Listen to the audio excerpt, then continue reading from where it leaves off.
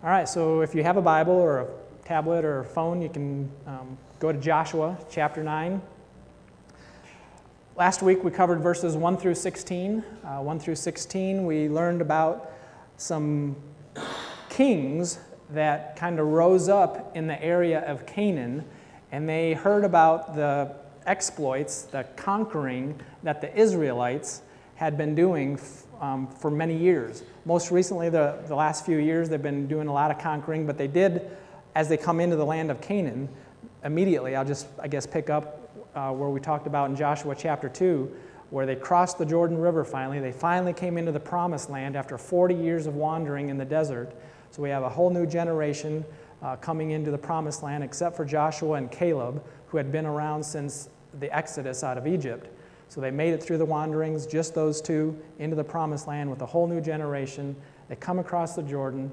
They take down Jericho. A little trivia question. How many times did they march around Jericho before the walls came tumbling down? 13. So on the first 6 days, they went around once, so there's 6. And then on the 7th day, they went around 7 times. So 6 and 7 is 13. So a little trivia question. Some people may say, well, it was 7 days, but it was just 7 days on the last of the 7 days. So 13 times, the walls came tumbling down, so they felt really courageous, and they felt high on their horse type thing. So their next city that they were supposed to come into the land and conquer next was Ai. So they looked out across the city. They kind of scouted it out, and they thought they only needed about 3,000 men to conquer it. So they sent the men up the hill, and they got routed. Basically, 36 men, I believe, is the number that ended up getting killed as they retreated off the hill trying to take Ai and failed. So then they found out about the sin of Achan in the camp. So that's the rest of chapter 2 and 3, I believe, talked about that. And then they ended up taking Ai finally, and Bethel, the city next to it. So then we move forward into chapter 9, where now they're getting ready to move further inland into Canaan. And again, the exploits of what the Israelites have been doing was made known, or word of mouth had spread to the area. So now they're kind of meandering a little bit south from where Jericho and then Ai and Bethel. And now they're coming a little bit southwest into an area called Gibeon that we're going to read about here in chapter 9 still. But the Gibeonites had heard about the Israelites coming, and they sent forth some ambassadors, some men, we're not told how many, to go talk to Joshua and the Israelites, and they went and talked to them in Gilgal, over there just west of the Jordan River. And they made it sound like they were ambassadors from a faraway country, but they were not. They were from Gibeon, which was only about a 20-mile trek from Gibeon over to Gilgal. But they wore old clothes, and they had moldy bread, and their sandals were old and worn out, and their clothes were old and torn and tattered. So it looked like they came from a long way, and they shared a story about how they had heard about the defeat of the kings Gog and Sihon across the Jordan River, which had happened probably a couple years before this time. So their story sounded true, but it wasn't. We're going to find out, well, we found out a little bit at the end of the mid-chapter last week, and we're going to really find out the truth in the rest of the chapter tonight, how the Gibeonites were fibbing. We talked about last week how we thought they were being crafty because they made up this really good-sounding story about how they came from a far country, but we found out that they did not. But at the very end of chapter 14, 15, 16, verses 14, 15, and 16 of chapter 9, the Israelites and the elders, basically Joshua and the rulers of the Israelites, made a covenant with the Gibeonites. So once they made this sacred covenant with the Gibeonites, essentially they were under protection of the Israelites, and we're going to find out here that they soon realized that the Gibeonites were actually their neighbors now. They're right there where they're heading next. And because of this covenant, normally the Israelites would come in and they were told by God to wipe out all the people of Canaan. But now they can't, and they won't, because of this covenant that they made with the Gibeonites. So that's kind of where we left off last week, and now the rest of the story. So let's first read verses 17 through 27. Does anybody want to read, or shall I go ahead and read? All right, that might be good for a different taste. 17.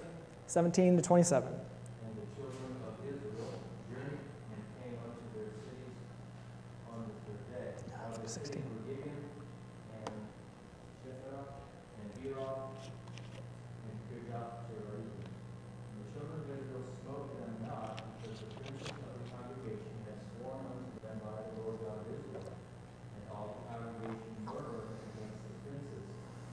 But all the princes said unto all the congregation, We have sworn unto them by the Lord God of Israel. Now therefore we may not touch them. This we will do to them. We will even let them live, lest wrath be upon us, because of the oath which we swear unto them. And the princes said unto them, Let them live, but let them be hewers of wood and drawers of water unto all the congregation, as the princes had promised them. And Joshua called for them and spake unto them, saying, Wherefore have you beguiled us, saying, We are very far from you, when you dwell among us?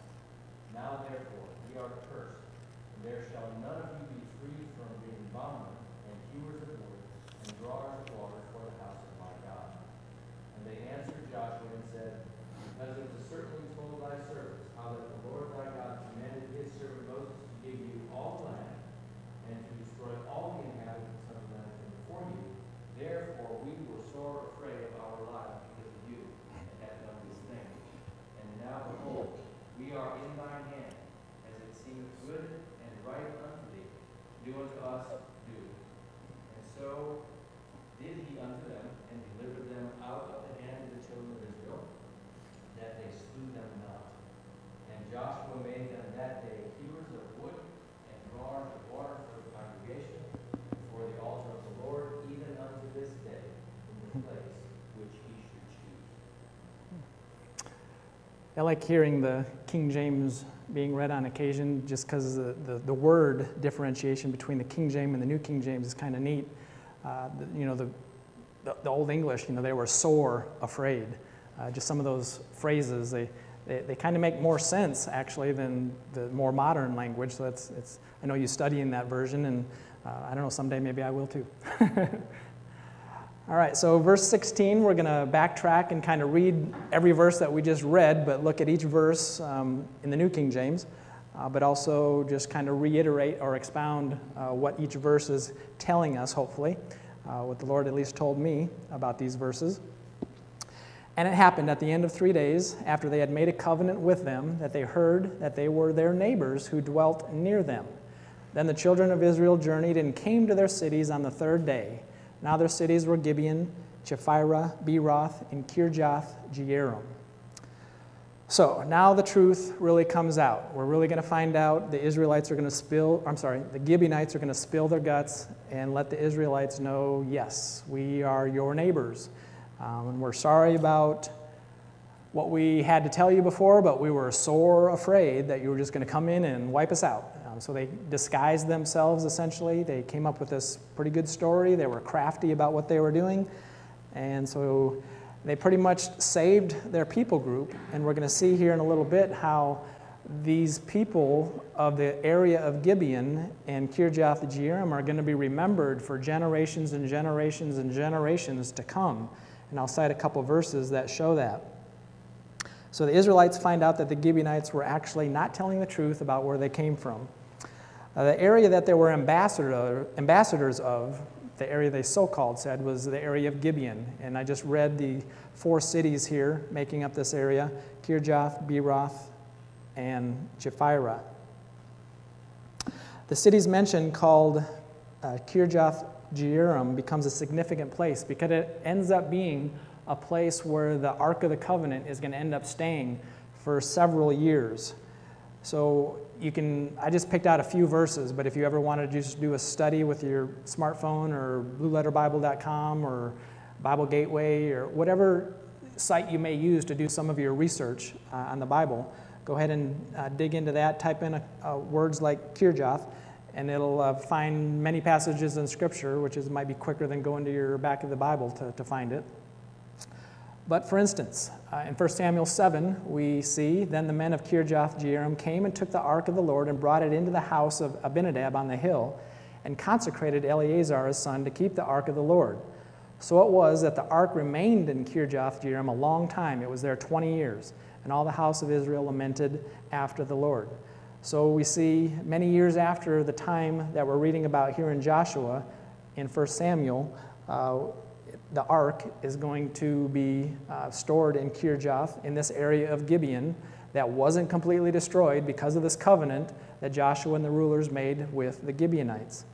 And another passage in Scripture, 2 Chronicles 1, verse 4, but David had brought up the ark of God from Kirjath-jearim to the place David had prepared for it, for he had pitched a tent for it at Jerusalem. So there the city is mentioned once again. And lastly, this is kind of going much further into the future. In Nehemiah chapter 7, these are the people of the province who came back from the captivities. So this is after Nebuchadnezzar came into the land 3 different times, and took people back to Babylon. Now some people were finally granted by Cyrus, the king of Persia or Media. I think it was Persia. Granted them access to come back to Jerusalem and Judah. So we see that here. The men of Kirjath-jearim, Shephirah, and Beeroth, 743. Those were the ones that just chose to come back to the area. We read about in other passages in Scripture that many men and women and children, families, decided just to stay there in Babylon and did not come back to Jerusalem and Judah. So just one city there, a lot of history to it. And if they had first come into the land and wiped it out completely and burned it to the ground like they did Jericho and Ai, we may not have this history still available to us. So moving on to verse 18 in Joshua 9. But the children of Israel did not attack them. So this is after their 3-day journey. They come into the land. The children of Israel did not attack them because the rulers of the congregation had sworn to them by the Lord God of Israel, and all the congregation complained against the rulers. So here we go. We see the church way back then wasn't any different than it is now, right? We got the people of the congregation complaining against whoever the rulers might be. So I'm glad we don't have that here, right? But yeah, we still have that even at the Bridge and many other churches. I'm dare to say every church has got some murmuring going on. Obviously, we want to keep that to a minimum. But that happens, and it's amazing when you go through the book of Exodus how Moses was able to bring out the people out of Egypt, and then a couple days later, if not the next day, it seems like they're complaining to Moses about, why did you bring us out? We just saw this huge miracle of people walking through the Dead Sea on dry ground, and the Egyptian army drowning in 2 inches of water, or a full sea. However, that myth that people say that it wasn't really a sea, say it was only 2 inches of water, and Pastor David just explained that miracle that must have happened a Sunday or 2 ago, so I'll let you go listen to that if you want to hear that story once again. But the congregation is complaining against its rulers. Essentially, the congregation is murmuring against Joshua for this blunder. The congregation was probably murmuring. Why? Because they were told once they go in and take some of these cities that they were actually able to take the plunder of the city. So actually the Israelites were becoming very wealthy. They had the Exodus, and they actually asked for and were granted probably hundreds and hundreds of pounds of silver and gold and stuff, because even when they were in the wilderness, remember when they made that calf out of gold, people were giving them all their earrings and their bracelets and stuff, and they melted it down, and Moses' brother Aaron made this calf. Wow, it just popped out of the fire type thing. So they had a lot of the gold and stuff that they used up then, but now that as they're coming into the land, they have that treasure resource plus all these new cities that they're coming into and taking the spoils, essentially, for the treasury of the Israelites. So they were looking forward to going into this big city of Gibeon, which is actually, we'll see in other passages of Scripture, where Gibeon was actually one of the mighty cities of the area. So they were probably expecting a big plunder when they take down this big city.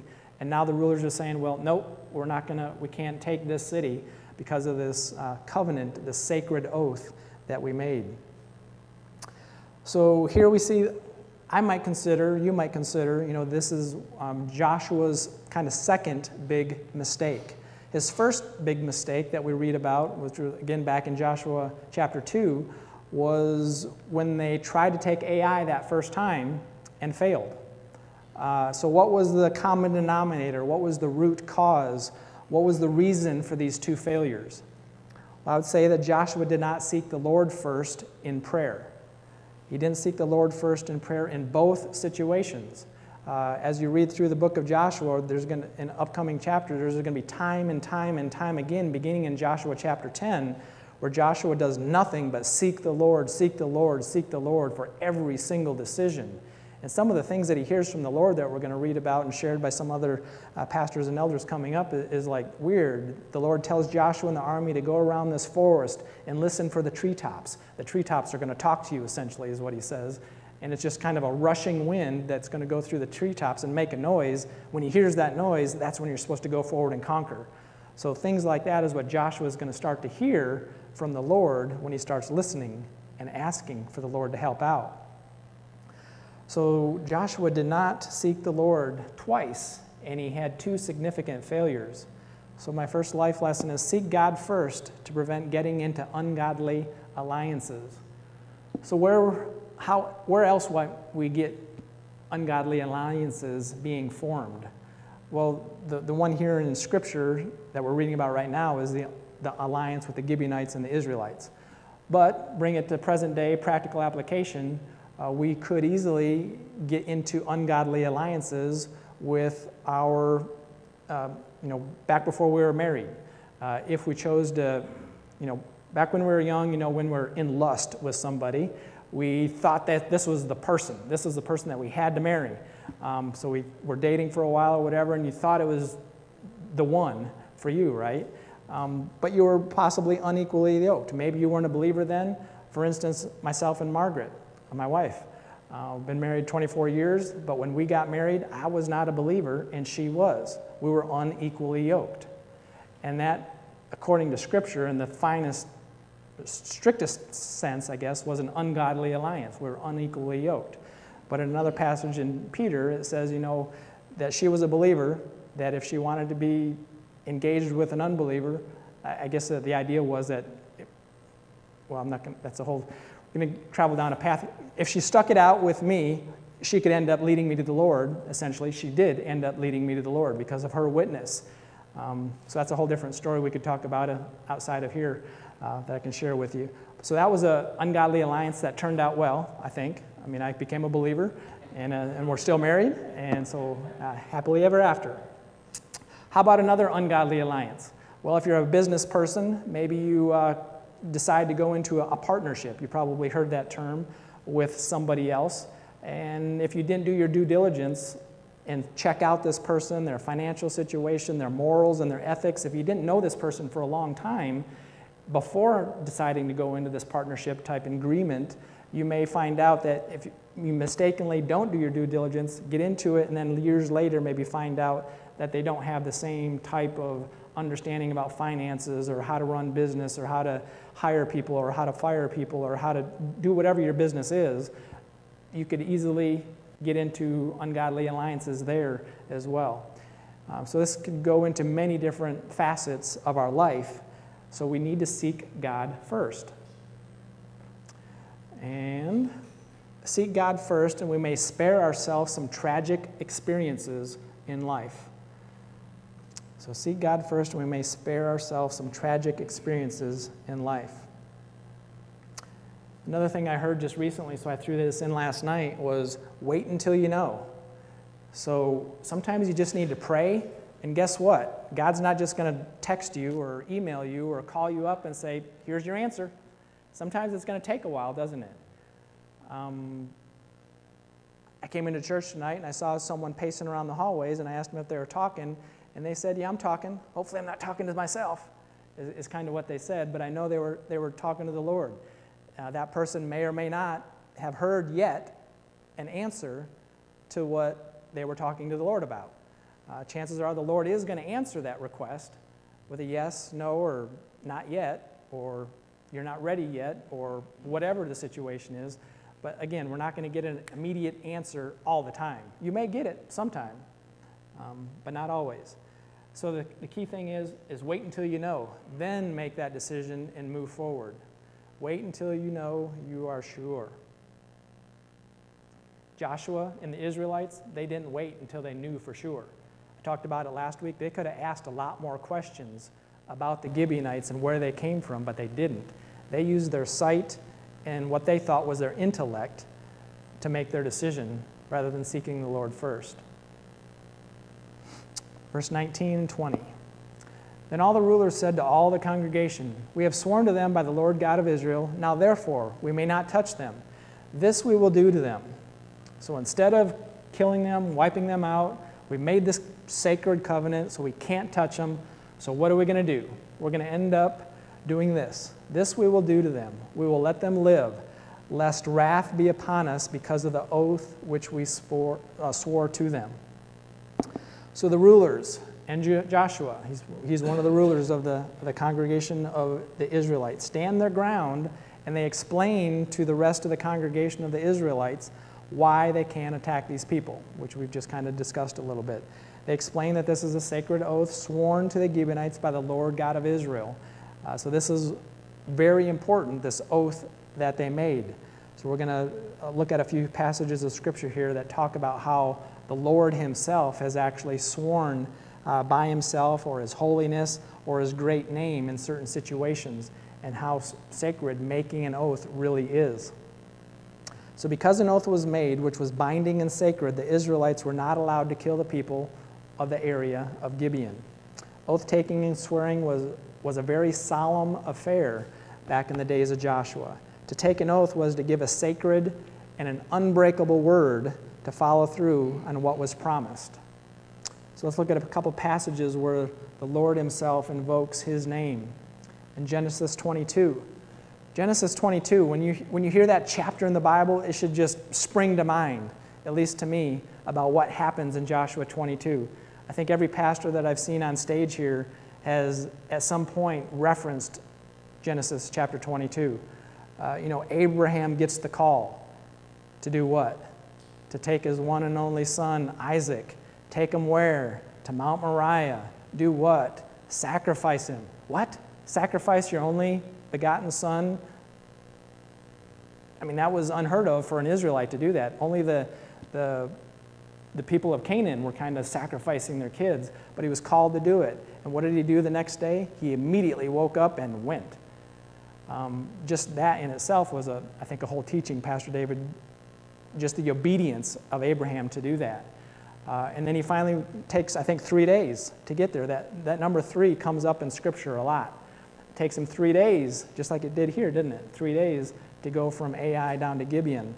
But 3 days for Abraham and Isaac and a couple servants to make their way to Mount Moriah. They get at the base of Mount Moriah, and what does Abraham say? He says, "Come on, Isaac, I got the wood, I got the knife, I got some matches here, little Bic lighter type thing.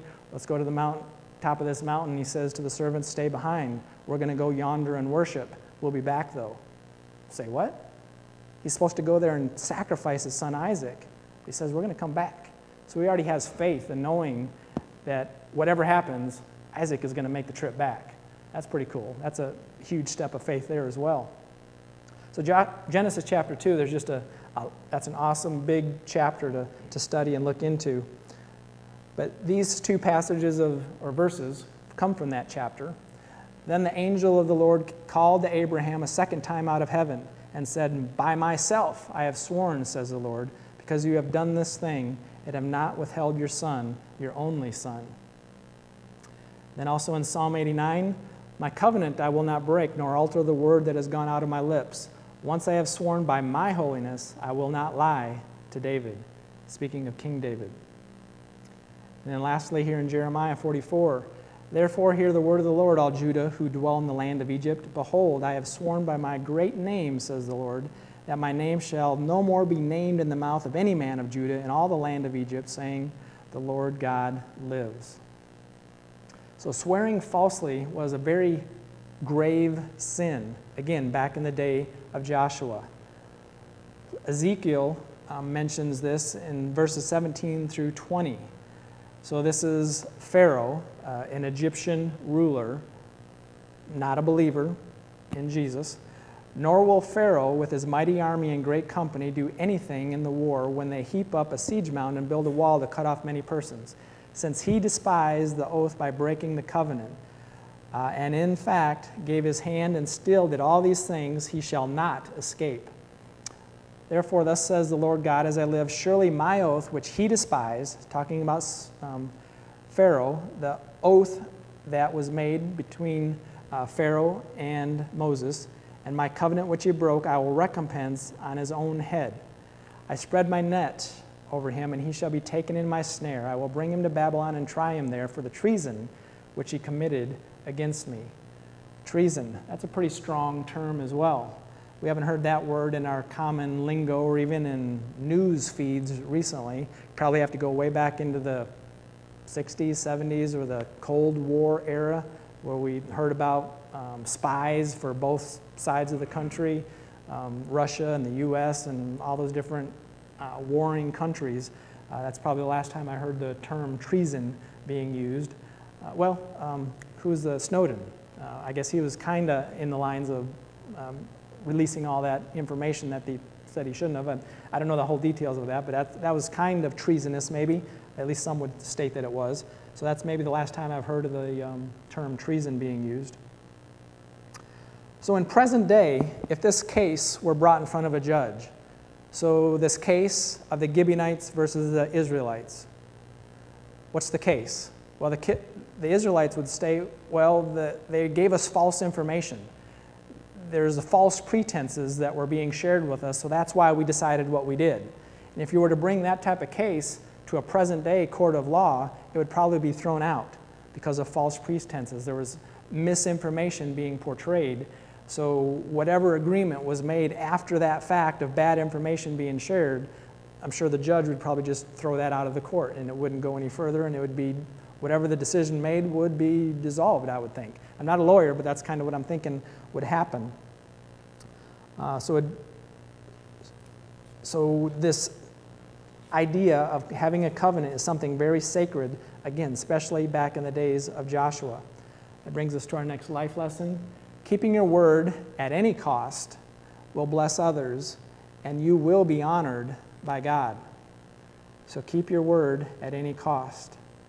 And a verse that may come to mind when you think about keeping your word, is referenced here in James chapter 5. But above all, my brethren, do not swear either by heaven or by earth or with any other oath, but let your yes be yes and your no, no, lest you fall into judgment. So we see that sort of happening here, that the Gibeonites told a falsehood. They did not tell the truth. They are going to fall into judgment. They're actually going to be punished. They're going to become slaves of the Israelites from here on afterward. Hello, sir? We're in Joshua chapter 9. Do you have a... Let's see here. Well, go ahead and take this one. We're in Joshua chapter... I'm in Genesis there. If you can flip through to Joshua, though, if you want to follow along. But I have all the verses up here. Is that too small for you to maybe read? Okay, I'll take it back, and the verses will be up here on the screen. I think it might be too small for him to read. Is that bigger? Yeah, could be.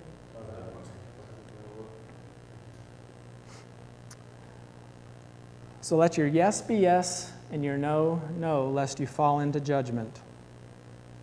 So let's take it a step further. Does this concept bring to mind maybe something else?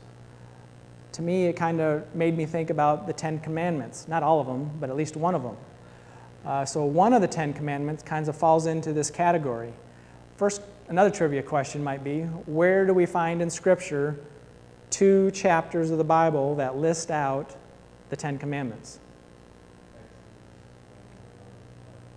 Yep, so Exodus chapter 20 and Deuteronomy chapter 5. So those are the 2 whole chapters that list out all 10 Commandments.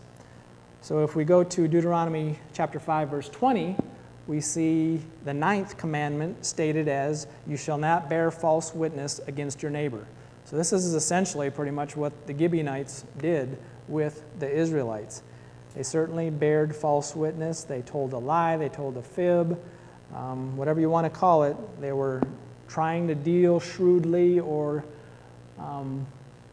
craftily, I guess is what the word used in the earlier part of the chapter 9 said. But yet, when it all comes down to it, they bared false witness. They were lying to the Israelites, and now they're going to be judged because of it. And they're going to accept this judgment as well. They were all about just saving their skin. They didn't want to have their families and themselves wiped out, which they had seen everywhere else the Israelites had gone. So imagine how society would change if everyone lived by this one commandment.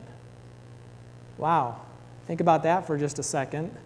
You know, if everyone told nothing but the truth, so help me God.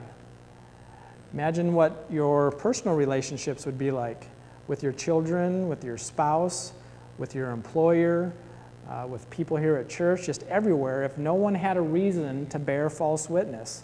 If everything that happened, you asked somebody how their day went, oh man, instead of getting not the carte blanche, but just the typical saying, well, it was fine, it was good, but they really told you what happened. You'd probably have longer, deeper conversations because people would just be pouring their guts out, wouldn't you? Instead of just the quick passing in the hallway saying, fine, how you doing? Fine, all right, see you later. It would be more of the, oh, let me tell you about this. Let's sit down on the pew over here and let me pour my guts out type thing. You'd have a lot more of that if people were telling the truth all the time. But then we wouldn't have as much heartache, though, either, would we? There wouldn't be the covering up of a falsehood or a lie for days or weeks or months or even years, decades. Some family members have kept falsehoods from other family members, and then it finally comes out, and man, the pain and anguish that is had around that time. So it can be very traumatic and heartbreaking for people to finally find out the truth years later. We're going to see God honored this covenant that Joshua made. Joshua made a covenant, as we're reading about, and it's going to be illustrated a little bit partially in this verse, 2 Samuel 21. Now there was a famine in the days of David for 3 years, year after year, and David inquired of the Lord, and the Lord answered, "It is because of Saul and his bloodthirsty house, because he killed the Gibeonites." So the king called the Gibeonites and spoke to them. So King David called out to the Gibeonites, he probably had to travel to get to where they were. He's in Jerusalem, they're in Gibeah, quite a distance away. So now the Gibeonites were not of the children of Israel, but of the remnant of the Amorites. So we're back in Joshua 9. We know they're not the children of Israel, but here in yellow, I highlighted, the children of Israel had sworn protection to them. So this is referencing all the way back to where we are right now, Joshua chapter 9. The children of Israel had sworn the protection. But Saul had sought to kill them in his zeal for the children of Israel and Judah. Therefore David said to the Gibeonites, "What shall I do for you, and with what shall I make atonement?" So he recognizes that an oath was made with the Gibeonites. Saul, the prior king before David, killed many of the Gibeonites, which they were under the protection of the Israelites, and Saul should not have done what he did. David hears about this, knows about this, and seeks atonement now for the fault of the prior king. Notice here it says David, after 3 years. Why did it take David so long? Well, I mean, if we had I'm just speculating, if we had a drought start today, we wouldn't know it was a drought for a month without rain or 2 months without rain. But 3 years go by. This is a long time to think, well, shoot, I wonder if I should seek the Lord, and maybe is there anything I can do if I ask the Lord what's going on? I don't know, but it mentions that for a reason, and also it's year after year. To me, that's saying it's 3 years in a row. It's not like 3 years out of 7. It's year 1, year 2, and year 3 of nothing but drought and famine. So David seeks the Lord. He gets instruction. He seeks out the Gibeonites. He wants restitution. He wants to make atonement with them. And so he asks them the question. And I only quote these 3 verses, but you can see God is honoring the covenant that was made with the Gibeonites years after the fact, because Saul committed his sin, but David is coming in behind Saul, kind of cleaning up the mess a little bit, and is going to make restitution with the Gibeonites. He ends up handing over several different family members of Saul to the Gibeonites. The Gibeonites kill them, hang them on a hill, and that's the restitution that they were seeking for. So it's an awesome story there. You maybe thinking to yourself, man, these stories are in the Bible? I can't believe this. But yeah, it's a real life stuff that happened. I encourage you to dig into it and read it if you haven't read it cover to cover. So we see, instead of killing them, they were relegated to becoming servants and slaves to the Israelites that we read here in verse 21. And the rulers said to them, let them live, but let them be woodcutters and water carriers. Or the King James, I think, said drawers of water. It's kind of a neat, different way of illustrating it, meaning they actually had to probably go to the well, take the bucket, hook it up to the hook or whatever it was on the end of the rope, drop it down into the well, splash. Okay, now I can start reeling it back up. So they had to do that day after day after year after year after decade of being drawers of water and carrying the water from the well, wherever it was, back into the city, time and time and time, and cutting wood. Everyone knows here that if they didn't have a nice hydraulic wood cutting machine like we do nowadays, cutting wood is arduous, hard, blistering, back-breaking work. And this is, we're going to find out, they're okay with it. They're alive, and they're being protected. So instead of killing them, they were relegated to becoming servants and slaves to the Israelites. Life lesson, be careful what you ask for. You might get it. That's what came to mind to me, so I thought and you can probably think about this too. I mean, there may be times where you're just in a hole and you keep digging. What's the best thing to do when you find yourself at the bottom of a hole? You know, stop digging first. Stop digging, but you start asking the Lord, you know, what can I do to get out of this situation? And you start making maybe hasty speculation, hasty prayer requests, and you'll notice God probably doesn't answer those, hopefully, unless you make it happen under your own free will. You can make things happen in your life if you try hard enough. I've tried. So if you ask for certain things in earnest, be careful that they're truly what you want them to be, because if it's something that God can use, he may let it happen.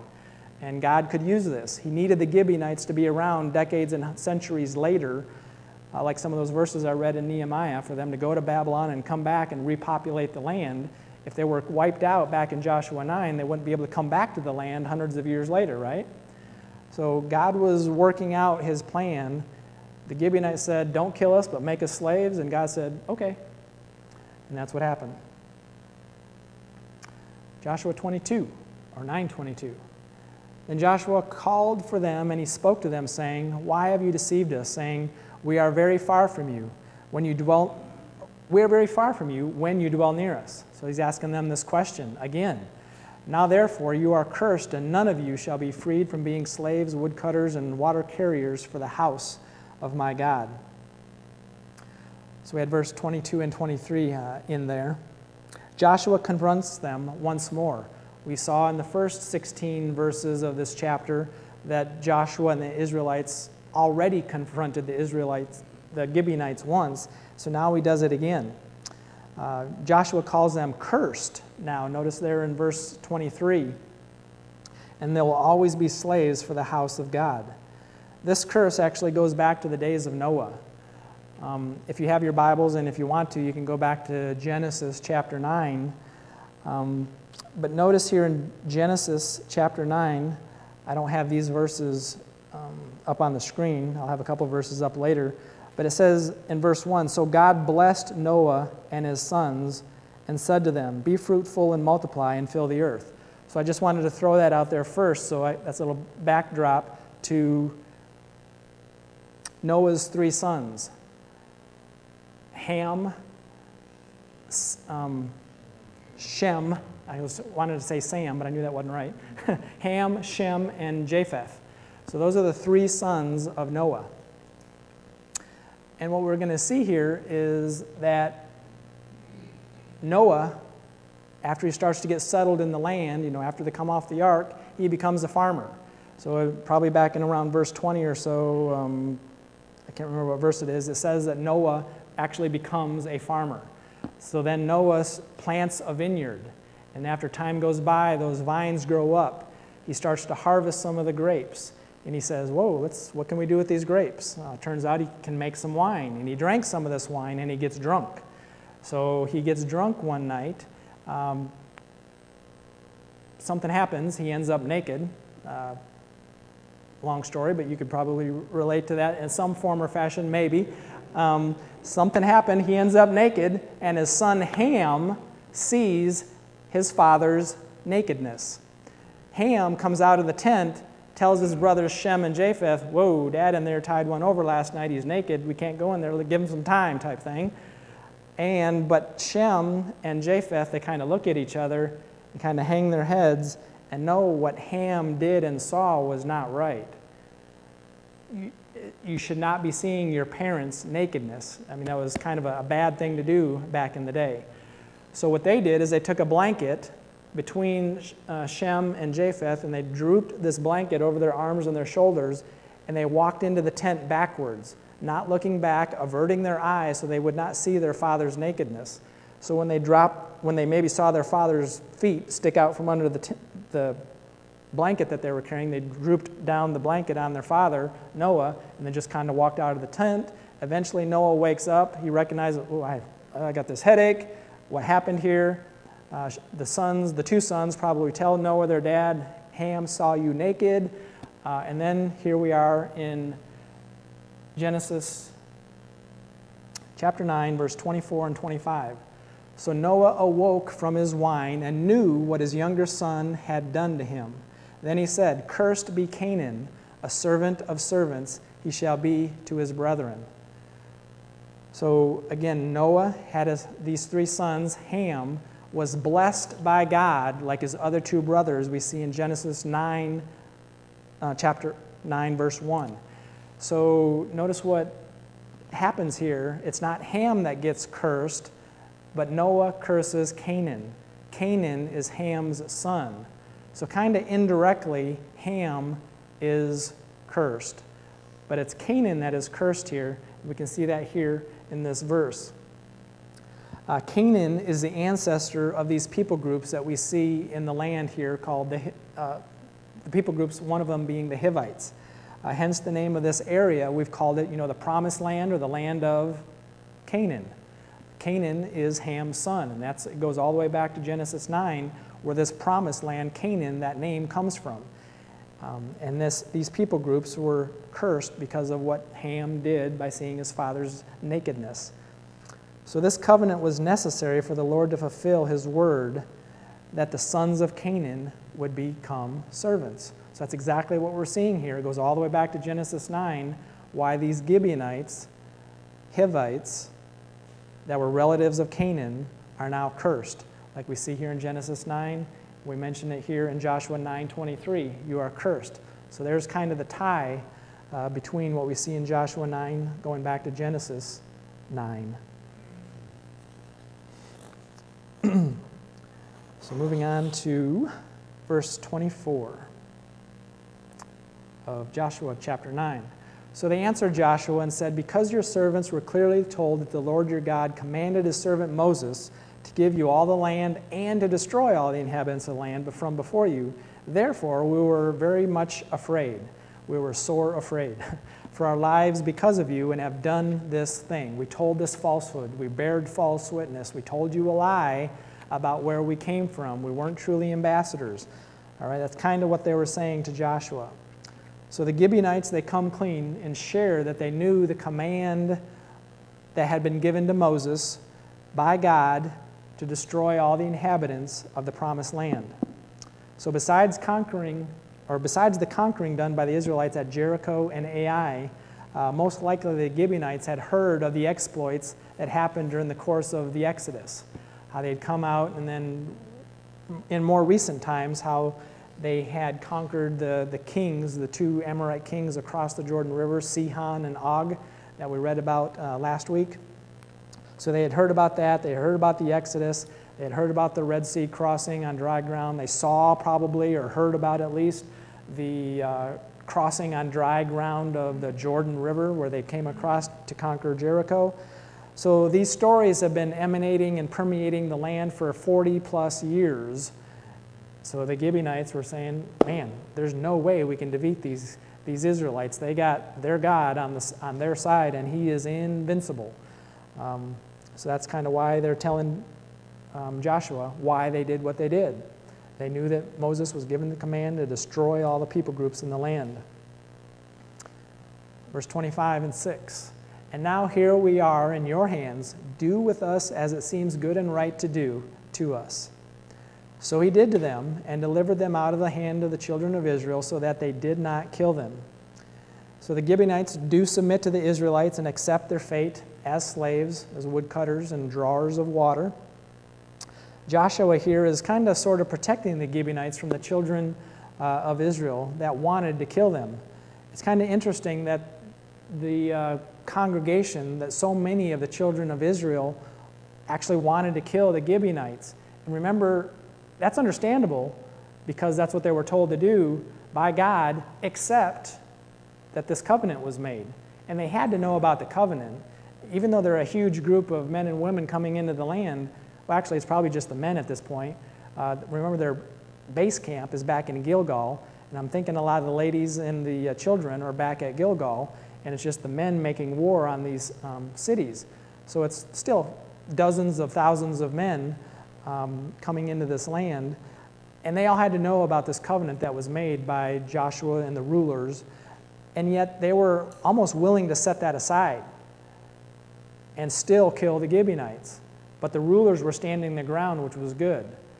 So that to me just kind of goes to say or show that even in a healthy body of believers, there is a possibility of a sect, a small group of people or individual even, and we classify those people maybe as a wolf. We've kind of heard of that happening, and a lot of the church splits that you may have heard about, I'm sure at some point in time, has happened because of a sect, a clique, a group, or an individual in a congregation is kind of fallen away or something that's caused them to disseminate false information, share falsehoods and lies, share stories that aren't true. We don't get that gist of it from the Israelites, but yet they were willing to put aside the oath. So something was going on there that they weren't wholeheartedly willing to stand up and abide by this sacred oath given to them that they made with the Lord's covenant, with the Lord's grace. So I just thought that was interesting that they were so willing to let this happen, but the rulers did not allow it to happen, which is what the rulers should do. So apply that how you might in your life to know that wherever we might be, there's the likelihood and possibility that there's people around us and surrounding us that may not be exactly who we think they are. So that's where we need to be diligent, seeking the Lord, asking questions to know the people we think we know, we really know. Not that you have to go on a witch hunt every time you meet somebody new and try to see if there's any dirt you can dig up. I'm not saying that. I'm just saying be diligent and be careful and be wise as a serpent with the relationships you form. And finally, verse 27.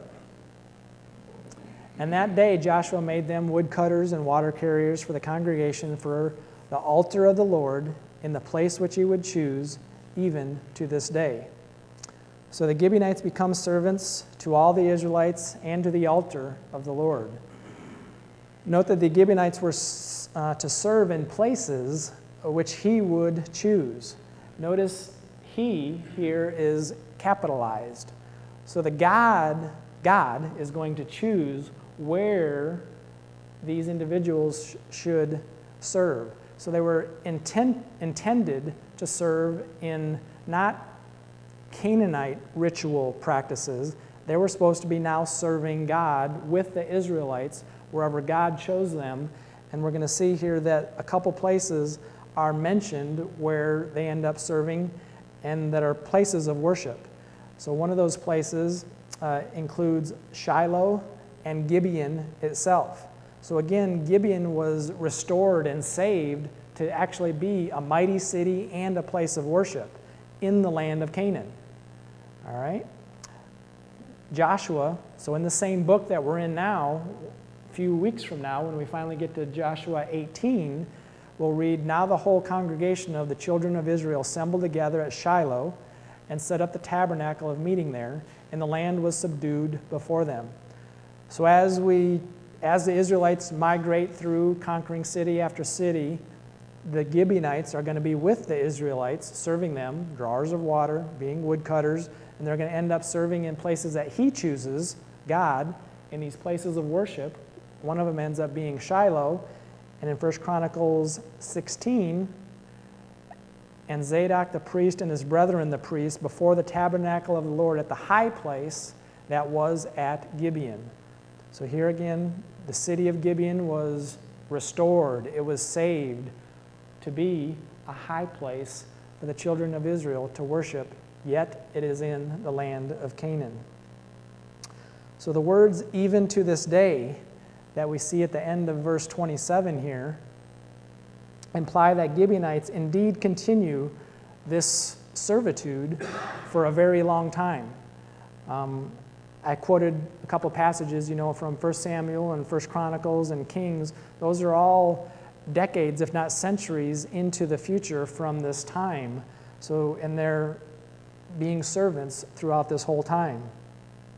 And then even in Nehemiah, they go to Babylon and they come back. These are still the Gibeonites, essentially, coming back to their home cities of Kirjath-Jearim, Cheirphirah, and Beeroth. Again, those were all Gibeonites, hundreds of years coming back into the land.